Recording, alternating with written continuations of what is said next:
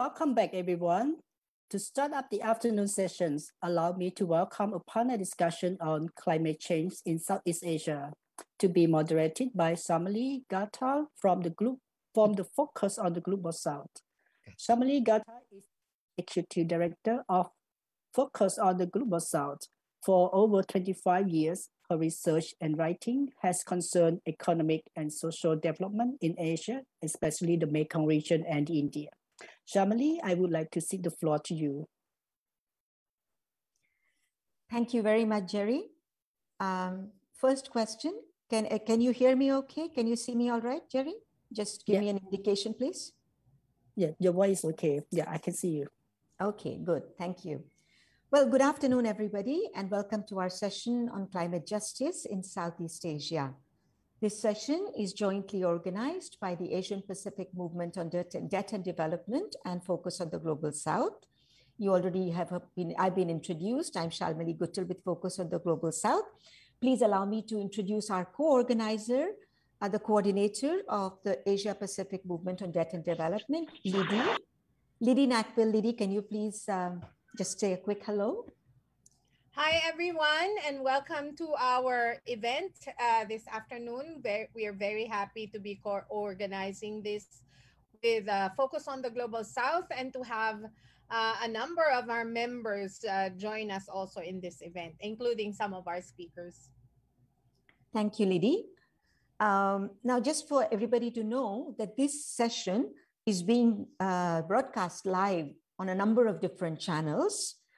And so I'm going to request all our speakers to speak slowly because it's also being translated into a number of different languages. Now, the latest Intergovernmental Panel on Climate Change, the report from them which was released on August 9th in 2021, warns that climate change is intensifying very rapidly in every region of the world and across the whole climate system, and that many of the changes are already set in motion, such as sea level rise and the erosion of coastal areas, and these will be irreversible for over at least hundreds of years. Southeast Asia is home to diverse microclimatic regions and ecosystems, which are the foundations of the livelihoods of numerous ethnically and culturally diverse peoples. Over the past decade, the region has experienced very severe cyclonic storms, floods, heat waves, and increased fragility of certain territorial systems, such as the Mekong Delta and other coastal areas, upland areas, and riverine areas. Of course, these changes have had very severe impacts on the food, economic, social security of the region's peoples, especially indigenous peoples, local communities living in already vulnerable conditions. Climate change is exacerbated, and its impacts have also been amplified by the extractive development model followed by Southeast Asian governments. Instead of transforming development visions and strategies towards genuine sustainability, governments have intensified the rush towards economic growth, resulting in increased deforestation, destruction of riverine and marine ecologies, urban expansion, industrial agriculture and aquaculture and mariculture, and also mineral and fossil fuel extraction.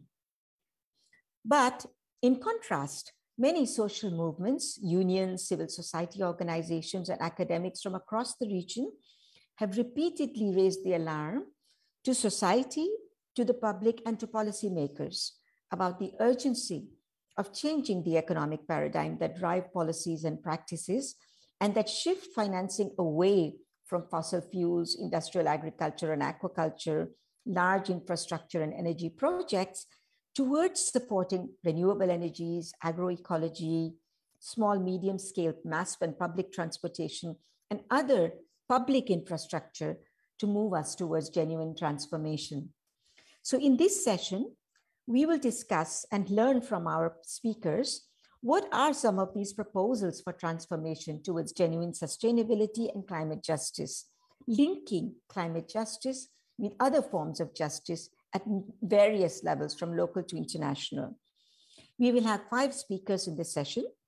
Our first speaker will be Lidy Nacpil, the coordinator of the Asia Pacific Movement for Debt and Development in the Philippines. And Lidy has been a campaigner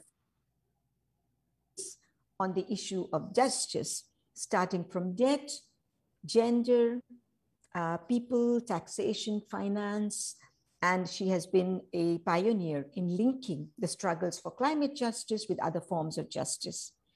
Then we will have Hendro Sangkoyo from the School of Democratic Economics in Indonesia. And Hendro has been working with local communities in Indonesia, linking trends, global trends, with territorial forms of justice in Indonesia.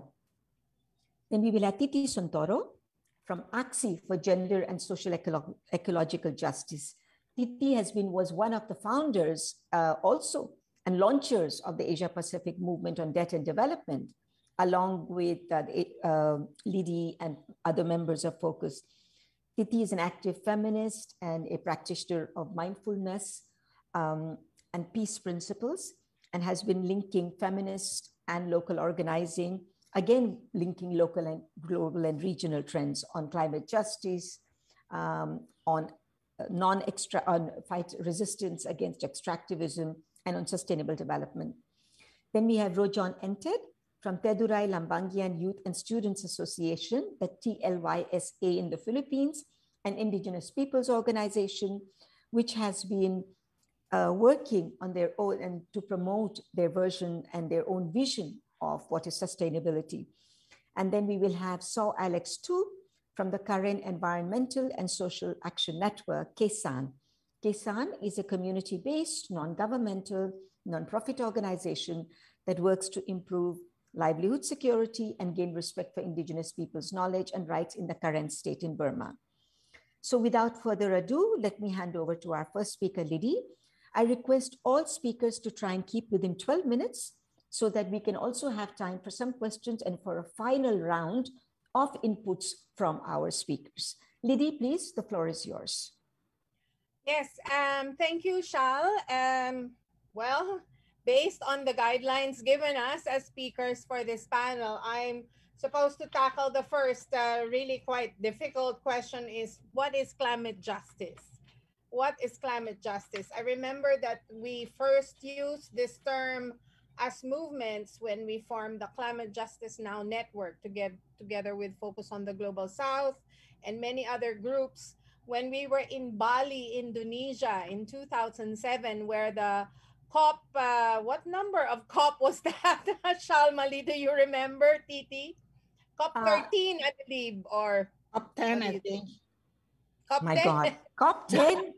We've been through so many COPs. 2007, yes. Yeah, COP 10, I think. And we felt that, thus far at that point, when people were calling for climate action, when different groups were calling for climate action, somehow the messages and the analysis and the demands that go with what was very much being taken up by many groups at that time was a bit short of what we wanted to convey, no? So we started using the term climate justice. Probably somebody else invented that a long time ago, but we started using the term climate justice in order to capture what it is we're fighting for. So what is climate justice? I think it answers the following questions. One, how do we stop climate change? How do we stop climate catastrophe? How do we solve it? So what are the different things that should be done in order to stop global warming and stop climate catastrophe? But how do we do that in a fair and equitable way, recognizing that not all countries or classes or groups of people or institutions have the same responsibility? No, even the UN Climate Convention acknowledges that there are different responsibilities. We are all commonly responsible, but there are different responsibilities, especially when you consider the historical role of countries, of classes, of movements in the whole development and unfolding of climate change. So how do we do that in a fair and equitable way, recognizing the differences and responsibilities? And how do we do that? Recognizing that one of the great injustice of climate change not only are the impacts devastating, but the fact that those least responsible for climate change are the ones that bear the greatest impacts, right?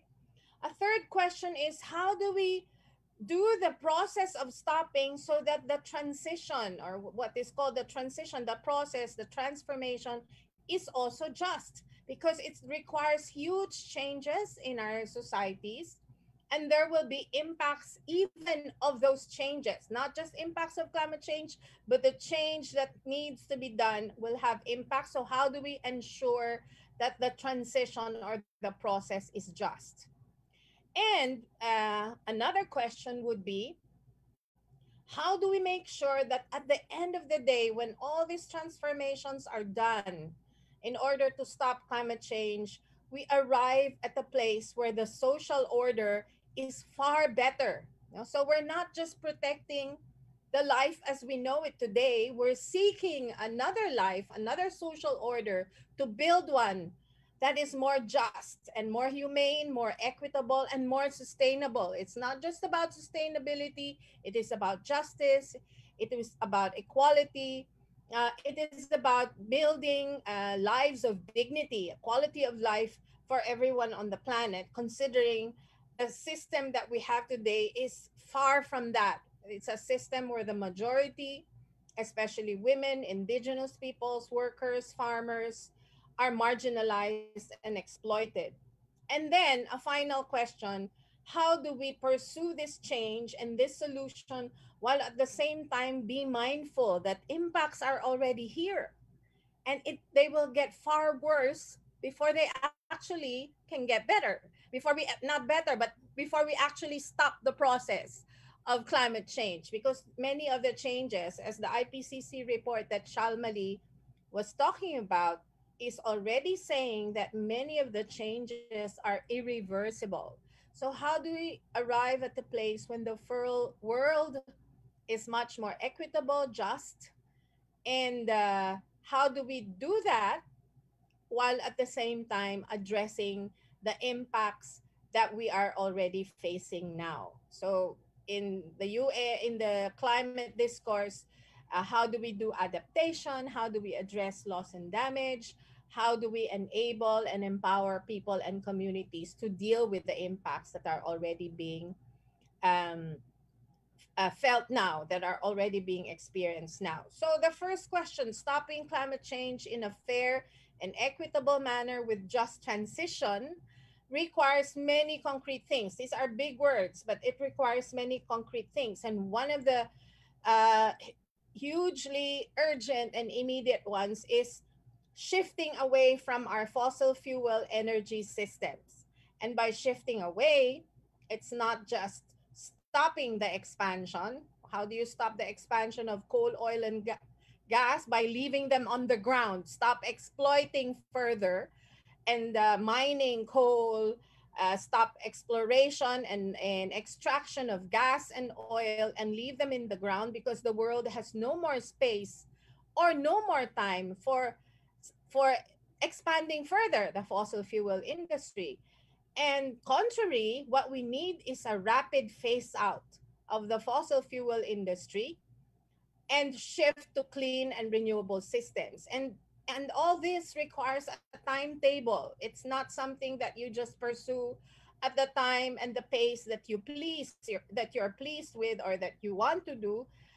We are running against time because the scientists are telling us, for us to prevent climate catastrophe, the world should be decarbonizing by middle of this century, fully decarbonizing by middle of this century.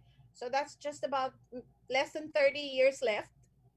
And we need to phase out fossil fuels completely before that point, before mid-century. That's why right now, as we are speaking, there's the UN General Assembly, there's the UN High-Level Dialogue on Energy, and one of the important calls we're making is stop further expanding coal, oil, and gas, and pursue a rapid transition to clean and renewable energies. But climate justice also demands it's not just any kind of renewable energy system. It has to be a renewable energy system that places first and foremost the objective of providing people with access to energy enough for their basic needs. Our current energy systems is not only wrong because it's based on fossil fuels, it's also wrong because it's based on the needs of corporations, the needs of big business, the needs of pursuing capital.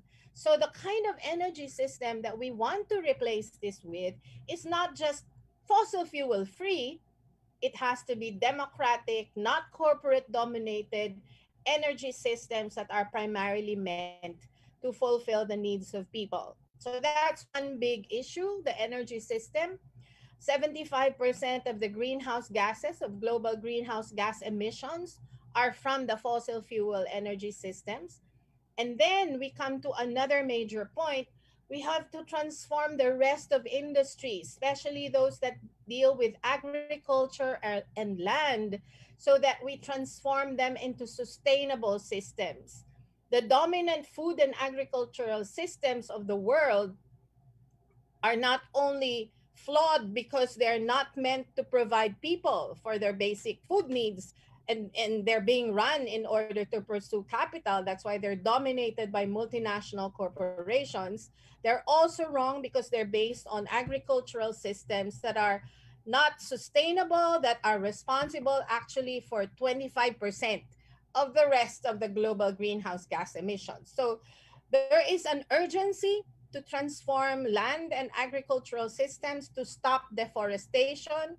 But not just that, we need to undertake massive, what they call massive ecological restoration. We can't just stop doing the wrong things. We need to restore as much as possible ecological health, to the earth, to the planet. So massive ecological restoration, because this is also has very much to do with climate change, among other environmental considerations like biodiversity, because what keeps the level of greenhouse gases in the atmosphere, what helps maintain them or bring them back to a healthy level, is the natural carbon sinks, which are due to forests, to clean water bodies, and so on.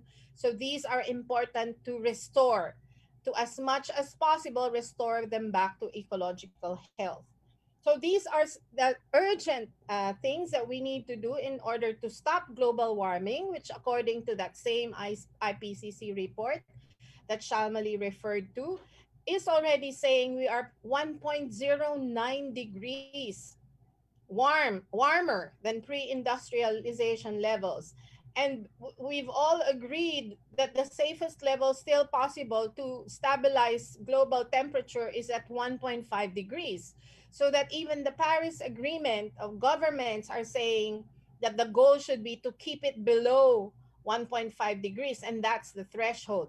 And the reality is that same IPCC report and other reports are also saying that unless we undertake immediate actions in the next few years, this goal will be already beyond reach.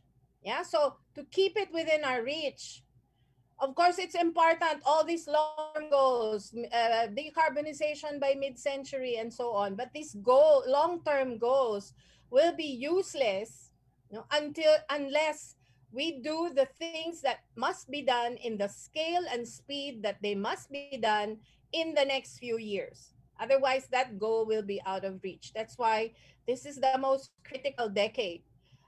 This decade, what we do in this decade spells the difference whether we can save the world from further extreme catastrophe, or we can keep the goal of a healthier, safer, not so safe anymore. We're facing the impacts, but that's the what is possible till today. So unless we do what needs to be done in the next few years, that goal will no longer be possible to reach.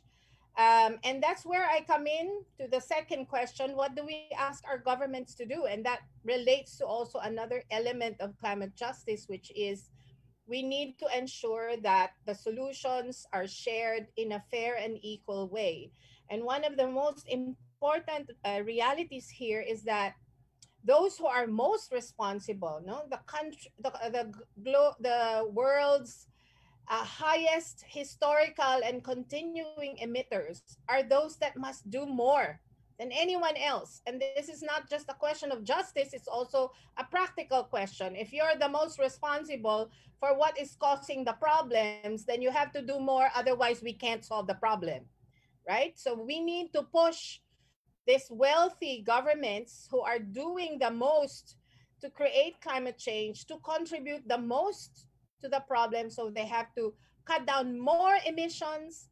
They have to provide the finance that is necessary for the world to undertake these emissions reductions, and for our people to do what they must do in order to deal with the impact. So the first push is not just our governments where we live. One of the first push, not the only one, the first push is the governments of those wealthiest countries. So it is a global fight. It's not just a fight, a national fight vis-a-vis our governments. It's a global fight. And not just governments, corporations, although governments are responsible to rein in, discipline, and even dismantle these harmful corporations. But we're not just dealing with the corporations that we see in our countries. We're dealing with global, major, huge corporations that are responsible for the biggest chunk of global greenhouse gas emissions. Then our governments in the ASEAN, our countries, while we contribute much less to the greenhouse gas emissions of the world, we also contribute, and we're going to increase those emissions unless we stop this development paradigm that we're trying to copy from the world's wealthiest nations, or that they're imposing on us, whatever the case may be, or probably both. Uh, and we need to make sure that we also transform our energy systems.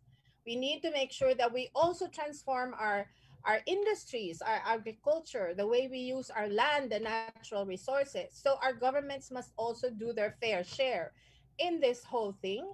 The corporations that operate in our countries, and we all know, after all is said and done, the governments of the wealthy corporations, I mean, the wealthy countries, the corporations, our own governments, the corporations that operate in our countries, they're not going to do the right thing unless they're forced to do it. So I think the ultimate responsibility and the ultimate hope we have for climate justice is what we do as people, as communities, as movements. Because nothing will change unless we compel these governments, these corporations to change, unless we force them to act, and unless we also dismantle the relations of power, the power they have over us, by building our power and by building new alternative structures and systems in our societies.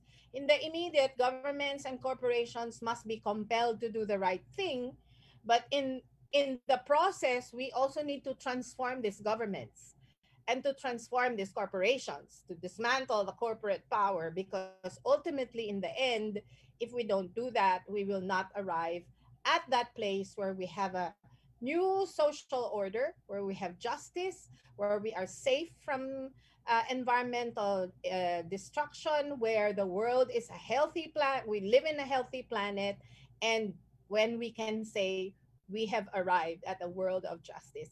Thank you so much. I hope I didn't go so much beyond my time, Shal.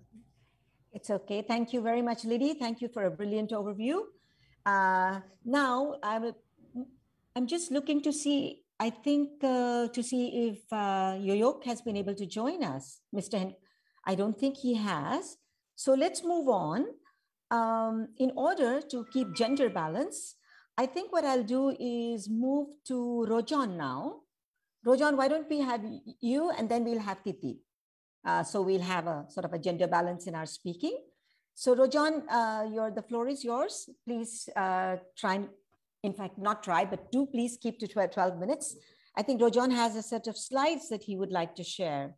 Right, Rojohn? Yeah, that's true. Please. So I'm going to share this one. Yes. And I will remind you when time is up. Thanks. Okay. Thank you, Rojohn. Go ahead. Can you see my slide? Yes, we can see. Go ahead, please. Good afternoon, everyone, for the Philippine time. Before I start with my very short presentation, I would like to thank the organizers of this very meaningful activity for inviting me as one of the sharers. Yeah, my name is Rojohn Ented. I'm 25 years old, one of the councils of the Teduray Lambangian youth and student associations. So this afternoon, I'm going to share to you the practices of the indigenous people, specifically the Teduray and Lambangian in South Central Mindanao. How can we preserve and protect the environment for climate justice? Uh, for those who are not familiar with who are the Teduray and Lambangian tribes, actually the Teduray and Lambangian tribes are belonging to 100 indigenous people, 110 indigenous peoples identified by the National Commission on Indigenous Peoples, or NCIP. This is a primary government agency for the indigenous peoples in the Philippines, created under Republic Act 8371, or known as Indigenous Peoples Rights Act of 1997. I don't know if you are familiar with our current situation under the newly established Bangsamoro Autonomous Region in Muslim Mindanao. Yeah. But Sorry, today, Yoyok, sorry, Rojohn, sorry, Yeah. I think we're getting an echo. So are you using a headphone or are you on? Yeah, I'm using headphone. I think not use headphone. Okay. Just wait. Sorry for. Yeah, if it's possible to just make some adjustment because it's difficult for the interpreters, if you don't mind. As what I say that I don't know if you are familiar. This is fine. With our current situation in the BARM, the newly established Bangsamoro Autonomous Region in Muslim Mindanao, as a place to the defunct Autonomous Region in Muslim Mindanao, the ARM before. So with indigenous peoples, okay, how much we value the nature environment. We, the indigenous peoples, strongly believe that environment is the basic source of food, where you get medicines and materials for the home. It is also where our culture, tradition, and customs are rooted. The environment is the extension of life and the body. Hence, it is necessary to preserve and maintain the people's closeness to nature and good relationship with the environment. Thus, it is strictly prohibited to do any activity destructive to the environment. There are many studies in the world have shown that the indigenous managed areas are rich in native vertebrate species than in all other areas, including protected areas by the government. These comparisons confirm that positive step to maintain or enhance already existing values on indigenous managed lands have the potential to substantially advance global biodiversity conservations. So how can we define what is development for us? When we say development, this is for indigenous people's perspective, specifically the Teduray and Lambangian tribes. We can say development for us when there is a peace of mind for the tribe. There is equal opportunities, meaning no discrimination for employment, education, and other government services and programs, or etc.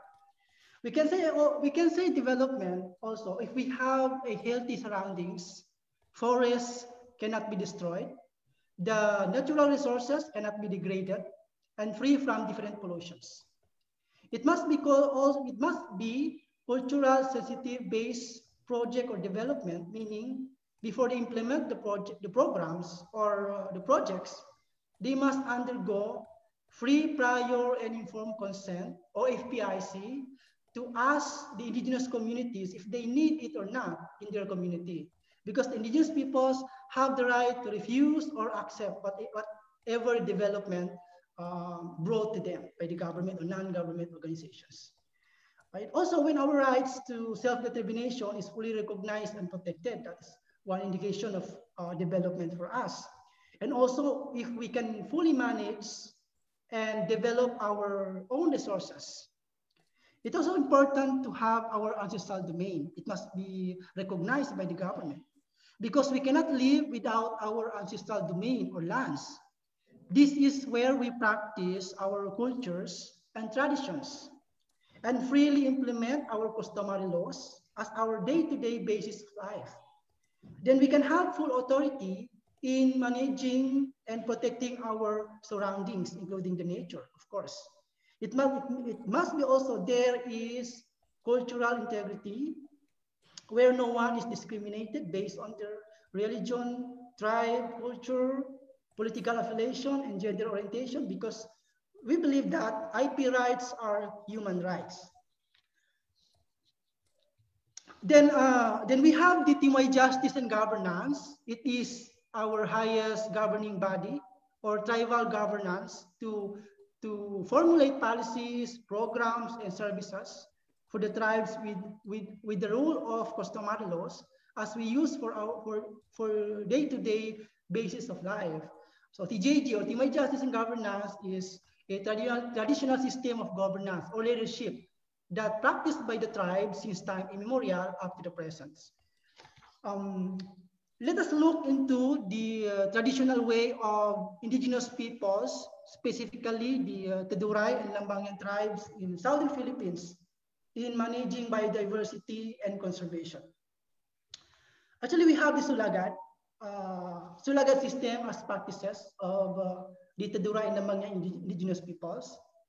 Is a Teduray term, is a Teduray and Lambangian term for everything edible, can be sold, can be traded with other items for basic needs, both plants, animals, birds, and fishes, whether planted or domesticated by human being, or naturally growing or running in the forest and on open land, flying on the air and swimming in the water that are readily available for human needs. It is an indigenous system and practice of sustainable and environment-friendly system of livelihood and utilization of forests, land, and water resources. Right. These are where the Sulagat system actually originated in at the right term. So we say that Sulagat is Magad because it is easy to gather, cook, and serve. Tagad means fight to hunger. Because while you're still living, of course, you need to eat to survive. Sulagat also, if on medicine for different illnesses. Because in the forest, you can see different medicines, herbal medicines that you can use to cure illnesses. Then Sulagat is also is the extension of life, or the Fa'afanawa. We cannot survive without the environment or nature because everything we need can be found there unless you are no longer a human being. Sulagat is lifelong practice. We cannot survive without the environment. Sulagat is lifelong practice. This is already part of our culture and tradition. It just inherited to us by our great ancestors that we need to practice it passed into the next generation. The Sulagat is bank, or in a literary bank where you deposit money and withdraw. There is a saying that if you have planted, you will have to harvest. Sulagat is helpful during drought or climate change because as our experience in the community, there are forest crops that we used to eat for survival during crisis time. Sulagat is source of healthy living. Why? Because Sulagat is pure organic, no chemicals like the food that we always eat from the market. It is directly get from the nature. That's why it's good to our body. designed by the ancestor, knowledge and wisdom. Sulagad is, we have learned Sulagad from our ancestors. They taught us how to do Sulagad. We did not learn it from any scientist or someone, but it is inherited to us by our ancestors, or that is their knowledge and wisdom. Number 10, Sulagad is symbolizing of good citizen. If you are not doing Sulagad, you are not a good citizen anymore for the indigenous peoples. So we have here the 5 components of Sulagad. Sorry. Number 1 is the minor crops, like rice, corn, major crops, major crops, permanent crops, raising of animals, and forest crops. Then amidst these good practices by the tribes to preserve and protect the nature as well as the environment, there are environmental threats and to the lives of indigenous peoples, not just in South Central Mindanao, but also in other places. Number 1 is aggressive development. Actually, a big problem to all indigenous peoples, not just in our country, but in the world. This is either brought by the state or government, individuals, and non-government organizations, like big companies and among others. In the context of the Philippines, any development brought to the IP communities without their consent is illegal, because there is a law specifically for the recognition, promotion, and protection of rights of all indigenous peoples in the Philippines, and we called it Republic Act 8371, also known as Indigenous Peoples' Rights Act of 1997. Sad to say that despite to this law and other international treaties for the indigenous peoples, the injustices committed against the indigenous peoples are continuous, like illegal logging, entering to their community, illegal fishing, mining, road widening, establishment of factories and airports or seaports, or any etc. There should be a free, prior, and informed consent before implementing all of this, okay, within the ancestral domain of the indigenous peoples, because that is what the law says.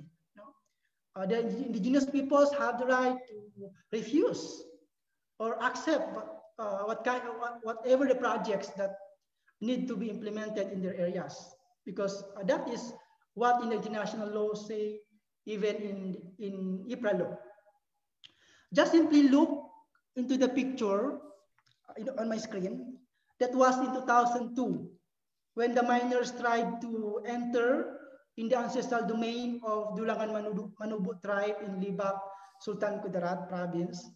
The good thing during that time, where all the tribes are united to stop them. So the mining operation in the area was not succeeded because of the joint force of the community, specifically all the tribes within that area. Okay. Sorry, Number 1 threat. Rojohn, I'm sorry, Rojohn. I'm sorry, I will have to ask you to, Rojohn, I have to ask. Of indigenous peoples is the armed conflict, specifically in Mindanao. The resiliency of the indigenous peoples in the COVID-19 pandemic is determined by the status of their ancestral domain or lands, especially the condition of the natural resources and environment, and the level of modern development in their areas. Another factor is their cultural practices, vis-a-vis the current civilization. And the most challenging situation now among the IP is the new normal, such as hygiene protocols, restricted movements, and social distancing, among others, due to the pandemic. At the height of the national emergency declared to combat the spread of COVID-19 as early in March 15, 2020 in the Philippines, series of attacks happened mostly to the indigenous communities. Rojohn, can you hear me? Almost 3,300 IDPs or internally displaced persons within that month. And the most of the evacuees are the Teduray and Lambangian tribes. So that during lockdown or under quarantine, the indigenous communities in the Bangsamoro region, even in the whole Philippines, which are even more suffering as they face also forced occupation of ancestral lands, harassments, killings, and hostages from non-state actors, resulting to displacement. Until now, there are still sustained massive land grabbing and aggressive occupation of traditional villages in the IP communities. Because of this, we are urging the government and other international organizations to implement peace mechanisms in the affected IP communities. Yeah. Rojohn, I have to really, I'm sorry, Rojohn, can you hear me? So this is our initiative, youth initiative. Despite the challenges we always encounter, we never stop asserting our rights and campaigning for climate justice. If you see the picture on the screen, the TLYSA and other partner organizations organize an activity entitled Eco Walk or Walk for Humanity and Environment. More than 800 youth volunteers coming from the different tribes and organizations join us in the campaign, walking the almost 26 kilometers from Upi to Cotabato City. The main objective of the activity was to remind the government and individuals that our Mother Earth is getting degraded.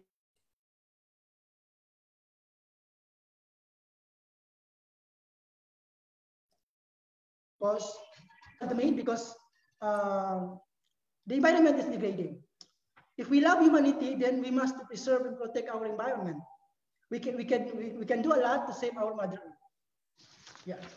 So and also another initiative of our organizations, we do also outreach programs to the IP communities, especially in conflict affected areas, peace dialogue, relief assistance to the displaced.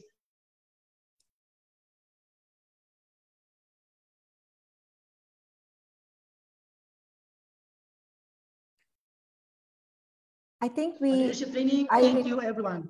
Yeah. Yes.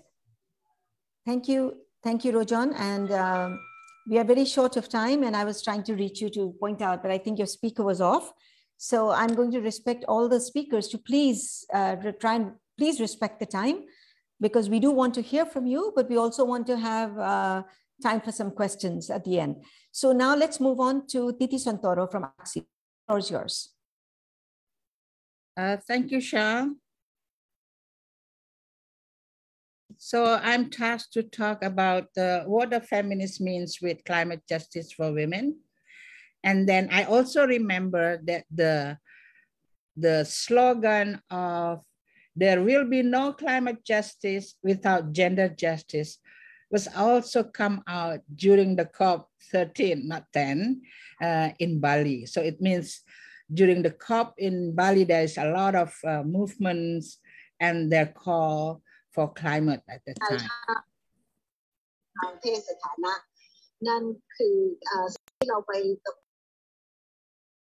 Can I continue? Yes, please continue. And just okay. We are hearing some back coming from the interpretation. So please be careful. Yes, go ahead, Titi. Go ahead. Okay, so we call for climate justice for women because climate problems exacerbates the existing injustices. And if we talk about climate problems, it's not only about climate disasters, but we also need to look for the climate response measures.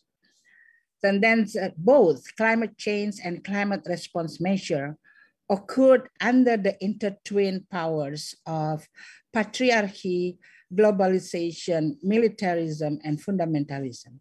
So climate issue is not coming into a place where there is nothing, but it comes to a place where already problems existing. So we need to consider all those factors that exacerbate the impacts of climate to the lives of peoples, including the women and also the family and environments. So then the climate change and its response measure worsen the existing inequality and the living conditions of the people. So the ability to adapt to climate change in men and women is highly dependent on access to and control over resources, including income, natural resources, infrastructures, and services such as energy or water, as well also knowledge about the climate risk, strategies to deal with the climate issues, and available assistance to the communities. If we look at the women, women are more likely to be adversely affected by climate change than men because they constitute the majority of the world poor. They are often directly dependent on certain natural resources for their primary source of food and livelihood. And women also often face discriminations, harmful stereotypes, and social, economic, and political barriers that limits their adaptive capacity. They also face limited or unfair access to financial assets and to services, information, education, land, resource, and decision-making processes. And they have less opportunity and less autonomy. So within that context and issues, there is a market-based solution for climate problems that allows those to happen. Public and private climate financiers prioritize the low carbon or GSG's energy projects while ignoring the social, economic, and environmental sustainability of the local and indigenous people communities. Moreover, they also ignore the rights of the people to information, decision-making, water rights, and to healthy environments. So we call for climate justice for women. It means we need a transformative economic development that changes existing extractive way of doing business into the sustainable and regenerative low carbon GSG economy. But the low carbon economy must not be about changing types of energy sources from high carbon into the low carbon. This solely way of thinking is massively, if we look at the government's, private sector, business, and so on. So they think that transform of economic system is actually transform of energy sources, changing energy sources. It's not that what we mean.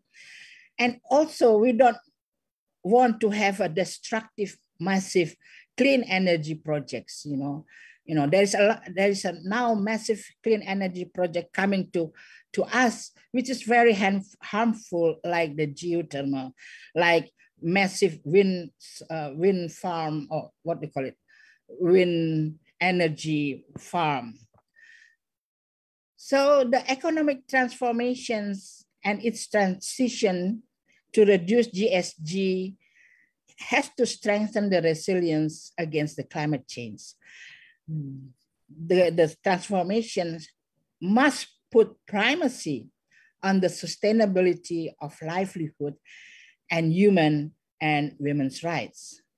It should also address inequality within our economic system and recognize that a transition of the economic must have gender equitable benefits.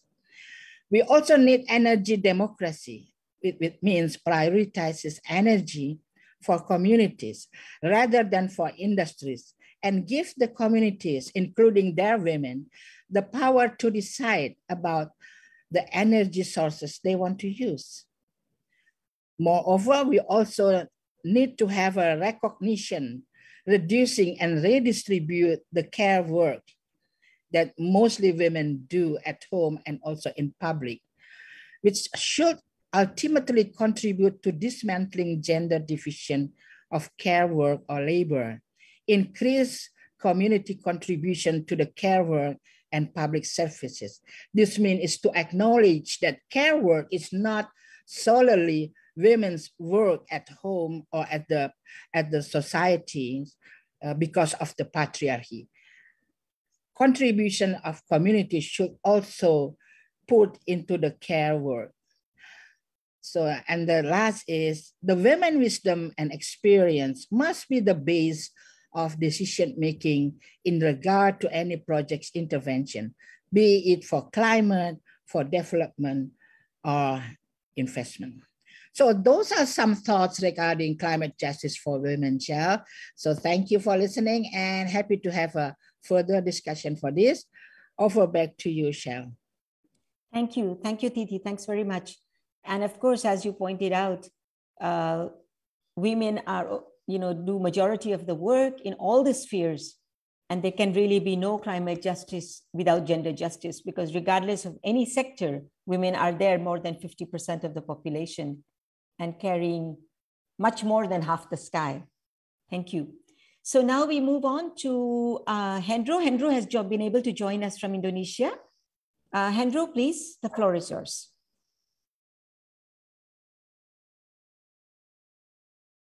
Thank you, Shao. Good afternoon, everyone. I have a problem to fix earlier, so I'm so happy to be able to join all of you, and I hope I can share a bit some of the field notes from common and collective works over the past 1.5 decades, particularly in the archipelago. This is really crucial time actually to share thoughts like this. So I hope I can share my screen. I can go directly for sharing screen, right, Shah? Yes, yes, please, please, go ahead, yes. All right.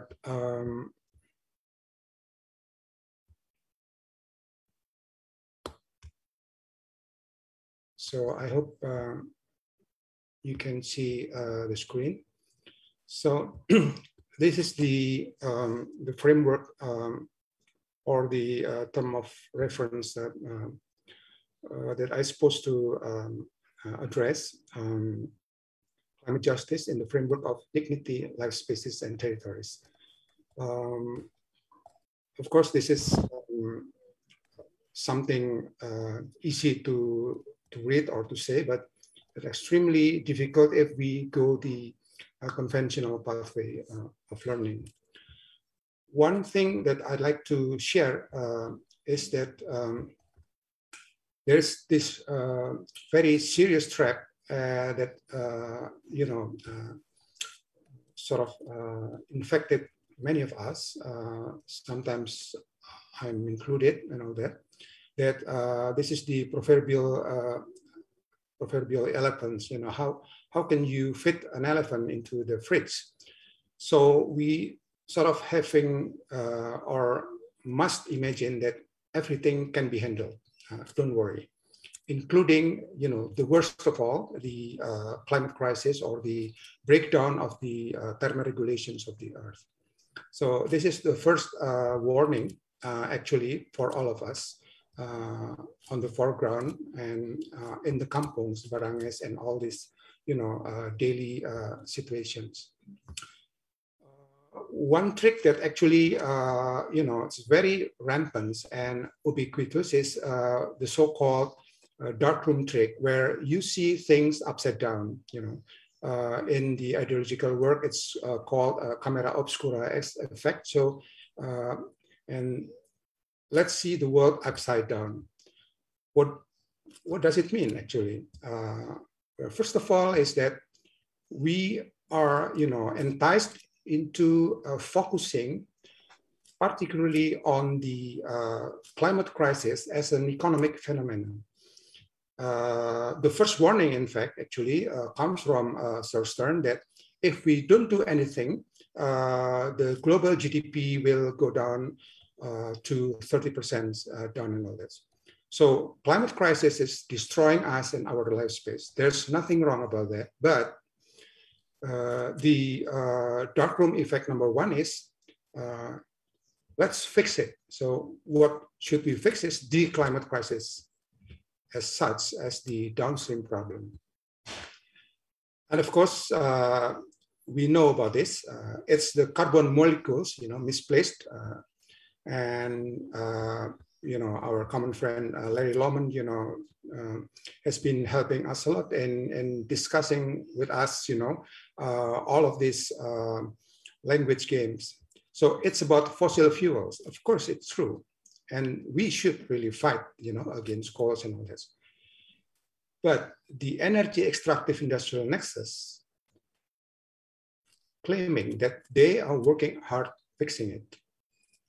And so we sort of being enticed again into something like a false solutions as proposal. So proposal number one is go renewables, go low carbon, go green.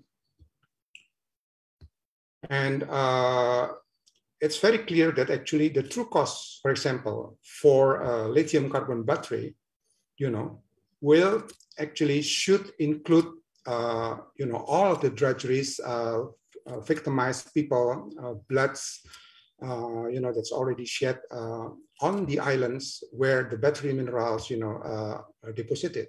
Particularly in the case of nickel, that will be the core issue for the electric mobility, for example. The Philippines and Indonesia, are big on the picture. This is a portrait from the island of Sulawesi, where the whole islands is actually a single stock of the largest nickel in the world, laterite nickels. What about other renewable energy? This is a snippet from resistance of women on the island of Sumatra against geothermal plants. That's claimed by both international NGOs, commercial conservation NGOs, and the industries. The World Bank, of course, is that this is really, you should go for it. And, the island Southeast Asia is really the home for this huge bonanza, but at the same time, it is also the capital of the Ring of Fire, with all these problems with induced earthquakes and all that. So if you want to go low carbon economy, green energy, this is a picture just from one single island of Java, where actually all the life spaces, the dignity of women, children, elderly, the historical, social, educational entities of people that stay there for millenniums, basically, is going to be wiped out completely by all these energy projects, both dirty and clean energy projects. And this is the picture for people in the framework of Southeast Asia in general. You can go to proposal number 2, for example, just focus on the where the most concentrated people are. So this is approach, of course, from the planners, the UN Habitat, and all these promoters of nice sustainable urbanisms. So from Myanmar, Thailand, Laos, Cambodia, Vietnam, Philippines, Indonesia, this will actually distort and digress our focus on the real solutions, because for sure problems are not concentrated only on the on the urban centers. Even in the urban centers, this is what happens. This is would be a classical photograph in Indonesia, where in Bandung, the third largest city in Indonesia, if not the fourth. This is a friend of mine that actually their last bastions of basically traditional housings in the cities being wiped out by new projects. I think you're very familiar with this. And this is how the islands across the archipelago is being sacrificed exactly for the energy transitions, Green New Deal for Asia, and all this demand for battery minerals. you can also see it historically. This is the fate of the Borneo Islands or Kalimantan, where basically, as Titi and other speakers just said, you know, it's all there. You know, it's the ignorance and the enslavements of the real people, in the face of the imperial and accumulation agenda. So now, is there no alternative, or is it? So step number one, I think we should take distance from false corporate solutions and proposals. Go as far as possible from the discursive system and practices that's supposed to, nice on the ears and very logical and all that, and it gives you money, in fact, if you go with it. So step number two, while you stay away from all this language game, recenter on our dignity, life spaces, and territories.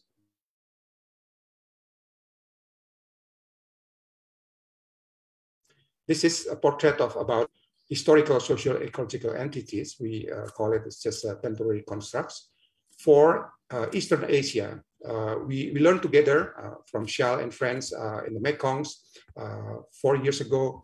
And we see exactly the post-colonial Southeast Asia is now reintegrated by these extractivisms par excellence. Step number three, justice should not be surrendered to the hand of the diluted planners. Be very, very careful. So we ordinary people, can do it right where we are. We should scrutinize what kind of economic activities, what kind of obstacles, what kind of internal problems we have. And we should somehow solve that and come up with very local solutions. And then all these, I would say, solutions for the people should be realigned with the crisis at the global level or biospheric level. This sounds very ambitious, and how to do such a thing? And we come years ago, actually, with very simple principles. If, for example, you have $1 million being put into your life space, would you say yes or no? And an old woman, probably unschooled, will be able to say, upon these principles, if it produces negative effects for the people and for our home nature, then we should say no, because it's on the third quadrant. So it's negative, both for the human and the nature. If both are positive, no matter how small, it's worth in money terms or in economic terms, we should grab it. And this is actually one of the blind spots of the degrowth movement, because for quadrant one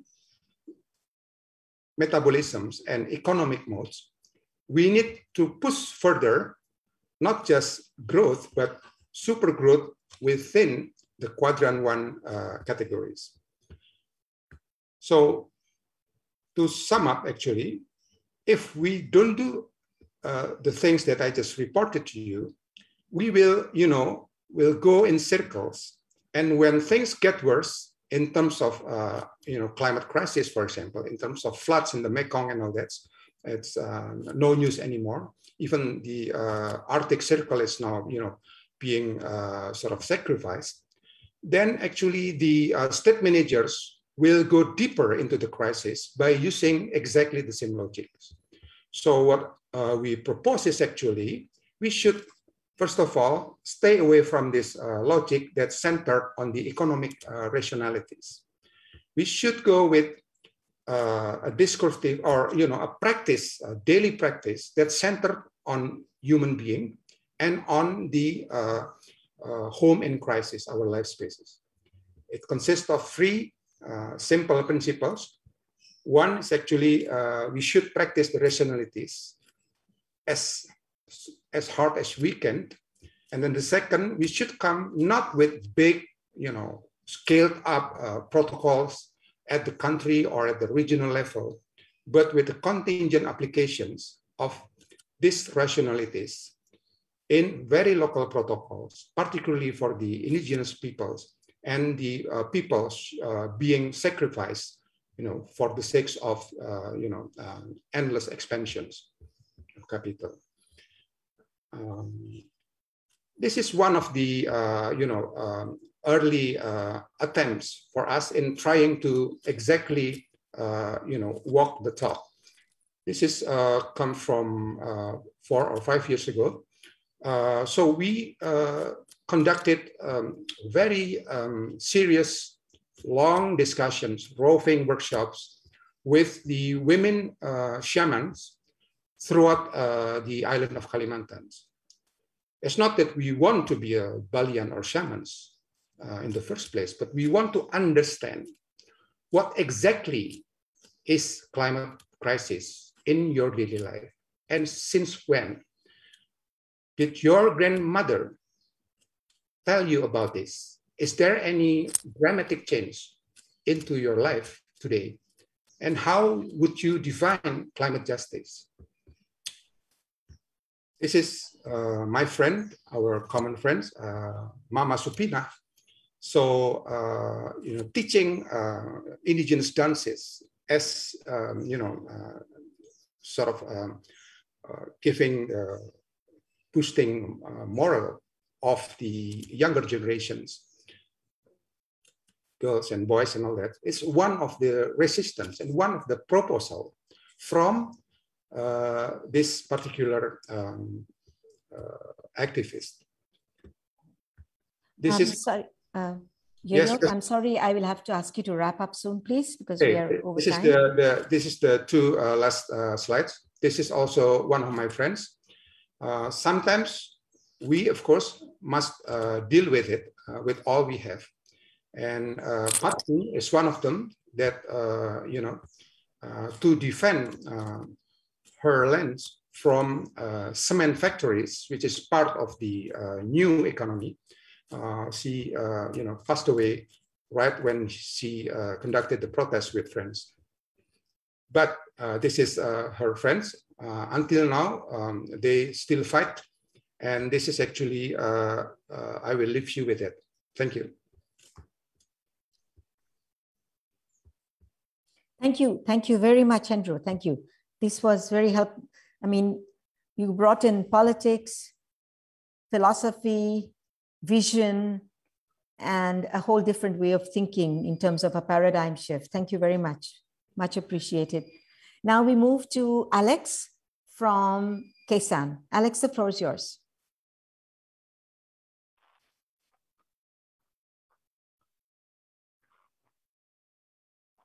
And Alex, you can share your slides directly. Yeah, thank you. Thank you, Shah.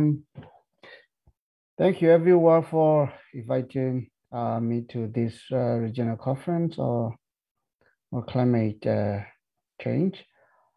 And of course, there are a lot of issues to discuss about, but allow me to briefly present the struggle of indigenous peoples towards climate justice in my territory. I mean, we in Eastern Burma, Karen State, it's located in Eastern Burma, bordering Thailand. And then we do a lot of work on the conserving forest land and using the indigenous, territories governance. Current territories are the bastion of nature and biodiversity conservation. And these areas that we have been trying to work together with Indian communities over the last 20 years constitute a large part of the donor-territory landscape into Burma biodiversity hotspots.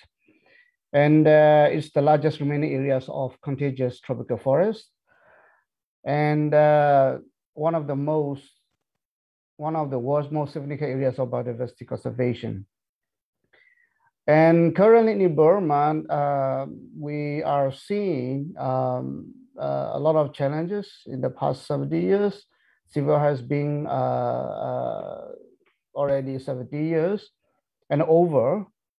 And now, you know, the recent military coup had increased a lot of armed conflicts in many parts of Burma, including the center areas of the country. And then, of course, the main problems of another major problems of the country is the central resource control. And there's no legal recognition of traditional customary land rights in the country, in the constitution or in the laws.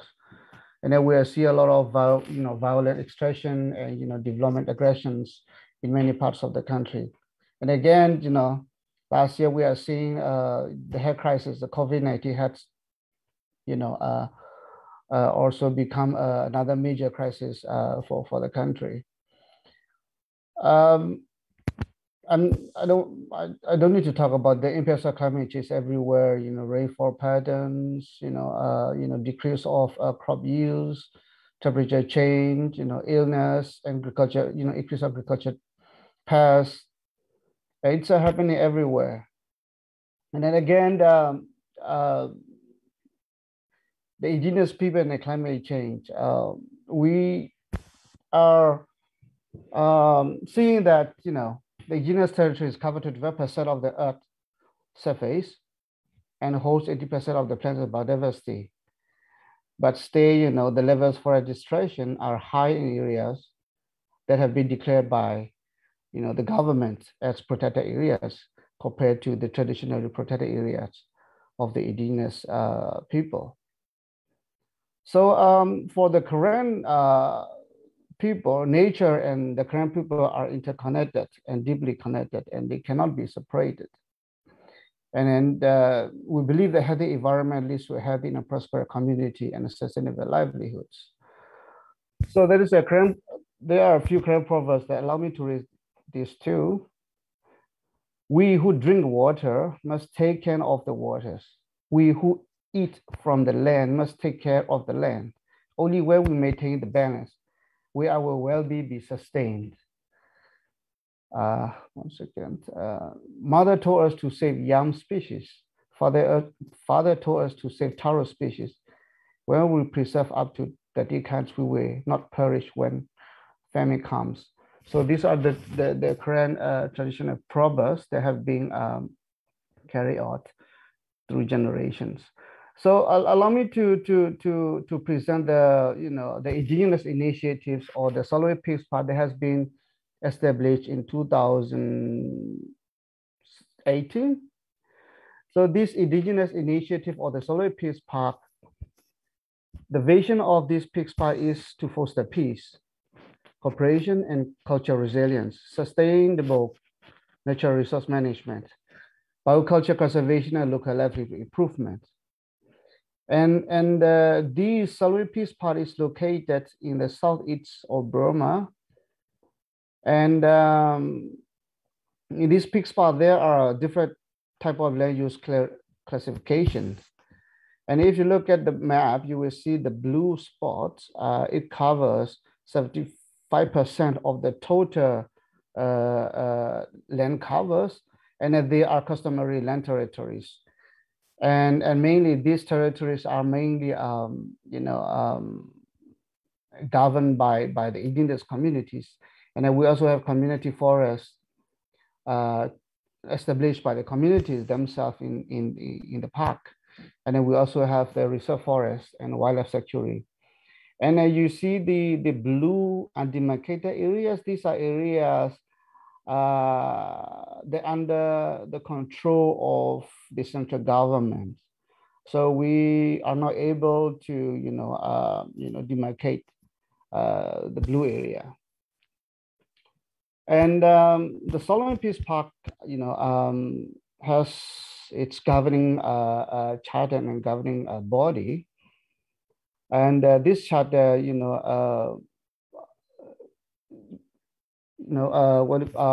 this charter, it's a guide to the governance of the Salween Peace Park. And the Salween Peace Park also promotes democratic practices. So every 2 years, they have this election, and the representatives are coming from indigenous communities, different parts of the areas, and also representatives from civil society organizations, and also from the local governments. So it's a combination of different groups coming together, establish this governance body. So that whenever there is development projects or anything that the government wants to do, they need to consult with the local communities, and they need to discuss at the assembly. And we also, do a lot of strengthening for indigenous people, mainly, governing the territories of light by empowering local governance institutions, mapping documentation of customary land and local communities' own rules, taboos, and values and history. And by establishing it, we also defend, our customary lands from the development aggressions, and sustaining, livelihood practices while maintaining the territories of life. So these are the pictures of indigenous themselves, participating in land demarcation and mapping. And you will see women also in the leading group in forest conservation. In this only Peaks Park area, there are 34 community forests covering more than 36,000 acres of land areas of the total areas of the Salween Peace Park. And these community forests are a vital source of food and medicine. And there are also a lot of community-based livelihood initiatives. And one of the most successful and famous initiatives are rice bag and native seed saving programs initiated by the communities themselves. And then a part of the initiations, it also continue to share indigenous knowledge to next generation. It creates a number of schools and platforms and spaces for younger generations to learn from nature and environment. And this initiative that has been done by the communities lead to establishment of this Peaks Park actually. So the Peaks Park covers more than 1.3 million acres of land in Karen State, eastern part of Burma. And there are a number of research going on in these areas. And women also involved in the biodiversity research, especially young women. And there are also a lot of, because of this, the creation of this Peace Park, it leads to diverse and healthy wildlife. So in this Peaks Park area, there are 3 wildlife protection areas. And then we have done a number of research on the wildlife. There are a number of reports that we also produce, especially on the wildlife species, endangered species, and nearly threatened species in this area. And also because of this initiative, we also see a lot of rivers coming back to very clean, and we see a lot of fish, coming back into the streams and rivers. So communities continue to, organize themselves and do a lot of conservations, including fish conservations in many parts of the rivers and streams. And these communities, every year we try to bring them together and celebrate, International Day of the Voice of Indigenous People, to remind themselves that they are the most important people on earth. They are the most most important people that contributes to climate justice and contributes to what the light, the better world, And every year, we're also trying to bring these, indigenous people communities together to remind themselves that, the development aggressions are on its ways everywhere. And this particular day, March 14th, is a day for rivers and against them days.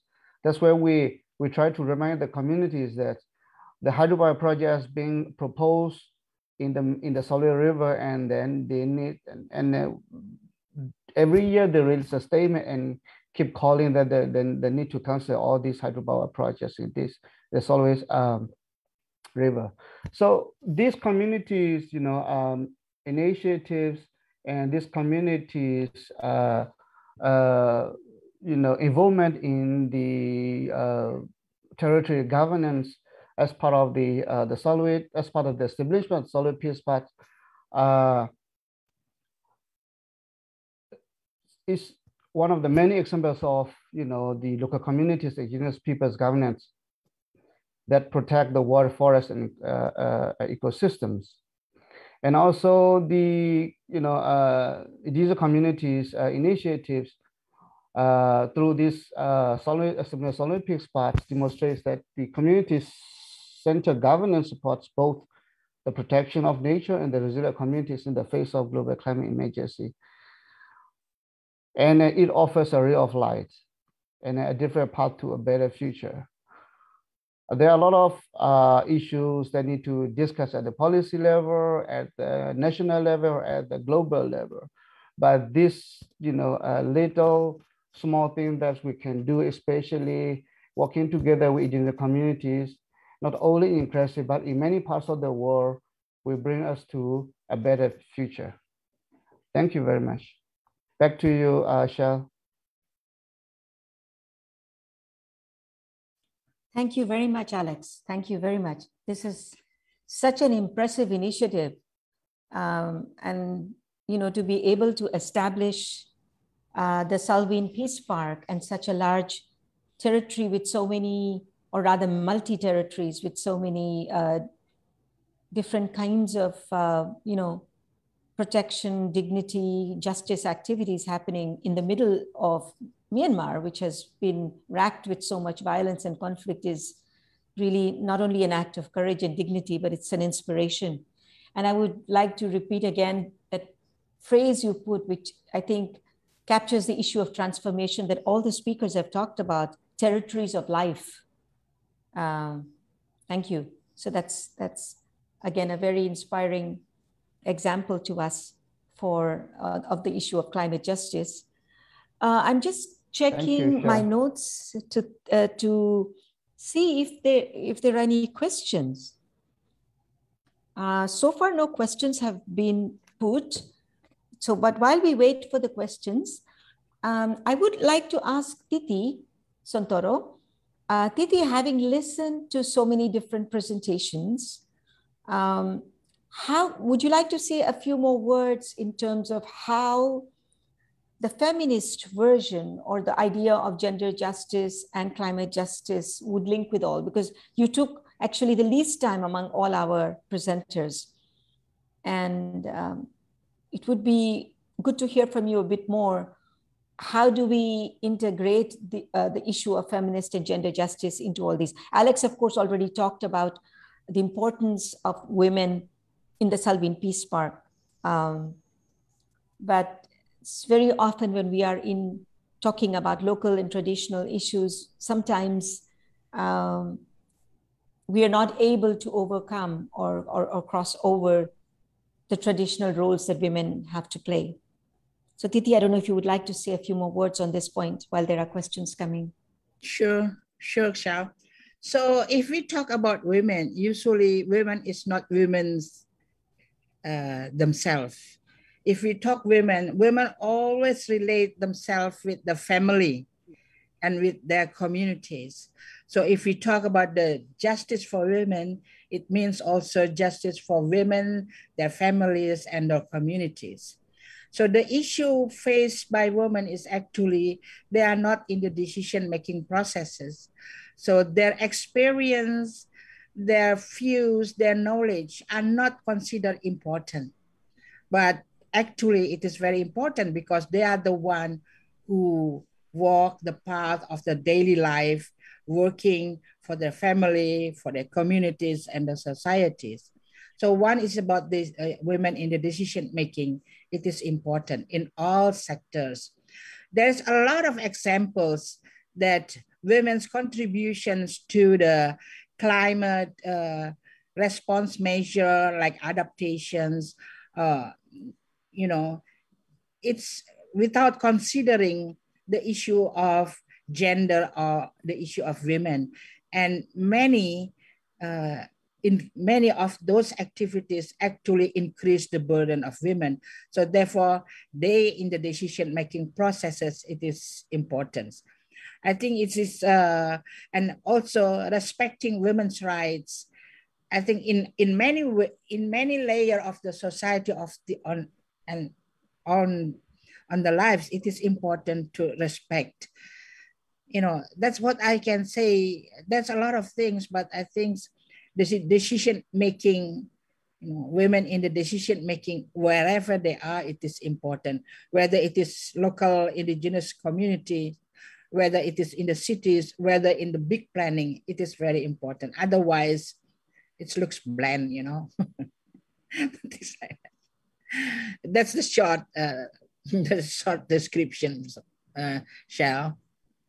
Thank you, Diti. Well, actually, in a limited time frame of 90 minutes, everything is a short description because there are so many issues to discuss. I'm looking again if there are any questions. While we're waiting to see if there are questions, just one request. Could Ketan or Yang please put down, write in the chat the email address where all the presenters who had PowerPoints can please send the PowerPoints so we can put them up on the Mayo website. The correct email address to be put that they can send, because Alex had a PowerPoint and Hendro, and also Rojohn had a PowerPoint. And if there are any other materials that any of our speakers, Titi or Lidy, would like to send to put up on the Mayo website, they can be put up there. Thank you. I can send my presentation to whom? Yes, that's what I'm asking. I'm asking to be put on, asking Kitanath or Ian to type into the chat. Okay. An email address for every. All right. I'll type now. Yeah. Yeah, please type the email address for everybody to be able to see that they can send all the presentations. Because I think Lidy also had a presentation. Yes. I kind of like just spoke extemporaneously. Okay. All right. Yes, but you have other materials. So yes, yeah. I'll share that. Yes. Okay. So I think there are no presentations. No questions. And no more presentations now. But Jerry, before we conclude, I would just like two things. Would any speakers like to make any one last 30-second remark? And then I will hand over to Lidy Nacpil to give her final concluding remarks.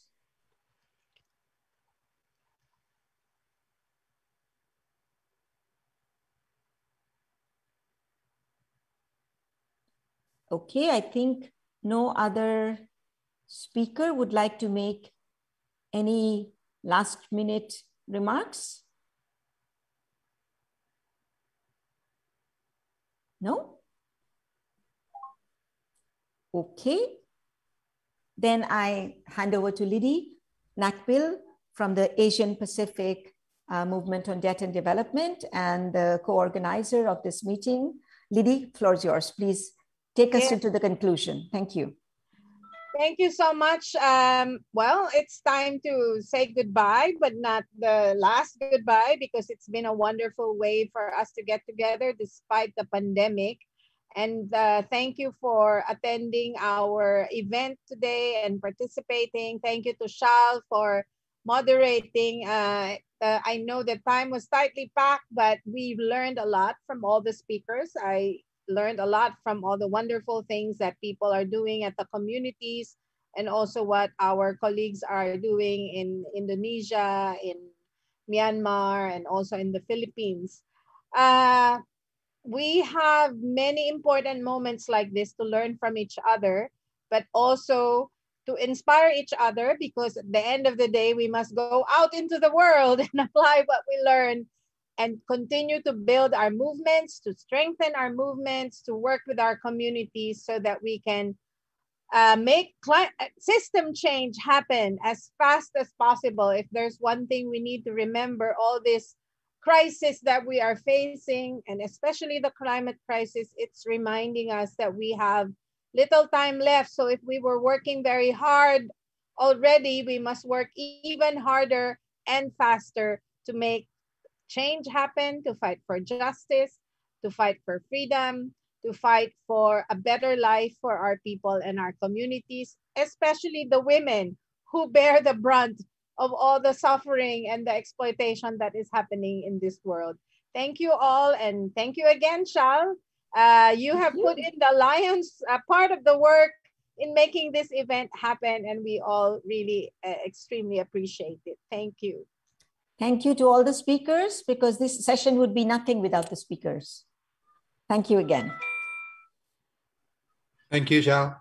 And a very big thank you to all our interpreters who are making sure that these very important messages from our speakers are reaching people across the region. Thank you. And a good afternoon to everyone.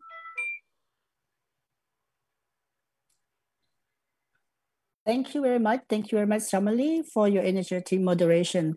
So for now, before we go into another session, let's take a few minute break. And we will come back at 3 p.m. So now let's take a break.